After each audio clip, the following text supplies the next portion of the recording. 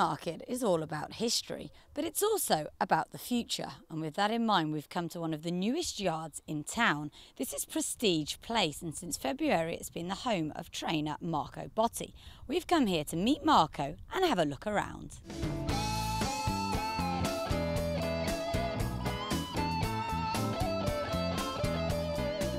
Botti and his team rode the horses here from their previous base on the other side of town. With almost 30 winners on the board by the first week of May, all has gone smoothly so far.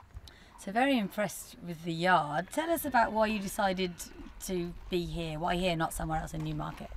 Well, basically we've been looking for a place a few years, and unfortunately we couldn't really find a suitable stable over Warren Hill, which is close to the track we use often.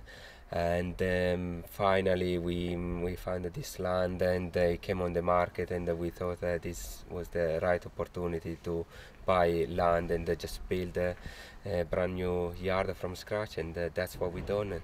So we moved in beginning of February, and we are really pleased with the facilities, and the horses, they're settling well, and we already had a good start of the season. Horses look happy, so far so good. We have to be pleased how things going in the yard. Prestige Place has 97 boxes arranged in 2 yards and 2 American barns.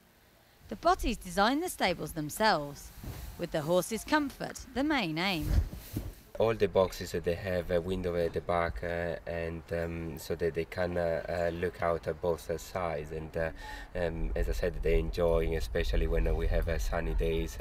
There's a good ventilation, and they don't get warm in the boxes, and also the big boxes, I mean, they're all 4x4, so it's a good size.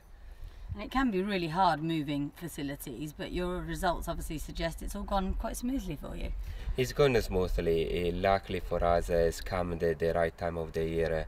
It's always when they finish the flat season finish in November. That is always the best time to move into another yard if that is the case. And we were lucky. The yard was finished by the end of January, and so we had a chance to move all the horses, but at the same time we just kept a lot of horses running on all weather, and they won, and so we were lucky. They settled in, and they taken so well straight away. Sometimes it's not straightforward, it doesn't go so smoothly, and but as I said, the horses, they enjoy, and they've been healthy, so let's hope that they will stay in good shape all year.